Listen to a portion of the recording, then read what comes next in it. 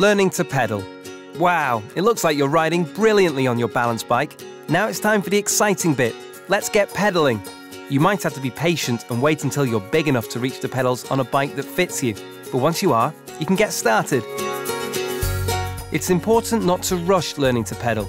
It can take time to feel confident and stable. It's a great idea to try scooting on a pedal bike. Ask a grown-up to take the pedals off so you can get used to your new bike, how to steer it, and practice using your brakes. When you're scooting comfortably and feel ready, put the pedals back on for the next stage. Don't rely on a grown-up to keep you steady. You can already balance bike. All you need is a guiding hand. Make sure no one holds your saddle or handlebars. If you need a little help, ask them to hold you steady at the top of your back. Or, if you need extra support, ask them to hold you gently under your armpits. Hopefully it won't tickle.